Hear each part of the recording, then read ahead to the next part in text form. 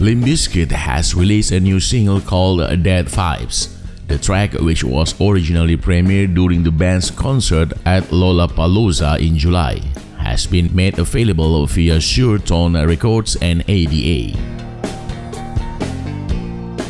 Limp Bizkit has not released a new studio album since 2011's Gold Cobra, although the band has spent a lot of time writing and recording music over the past decade.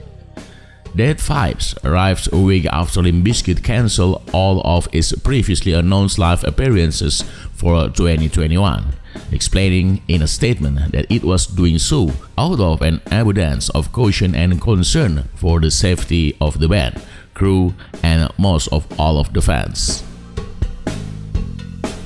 Limp Bizkit was scheduled to appear at several festivals this summer and fall, including Aftershock, Blue Ridge, Rebel Rock, and Rocklahoma. A few days after the summer 2021 shows were called off, Durst told Billboard about the decision. In short, the system is still very flawed.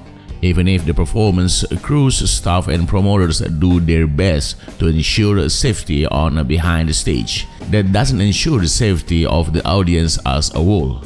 We are all in this together, and we all, individually and as a whole, have to make our best effort to be as responsible and proactive as possible moving forward to combat and stop spreading COVID. Durst also denied that there was a specific incident that prompted him and his bandmates to pull the plug on the track, saying it was just perception. Durst made headlines in late July when he debuted his new look at the band's concert at Metro in Chicago, with the frontman now sporting wavy salt and pepper looks accompanied by a horseshoe-style mustache.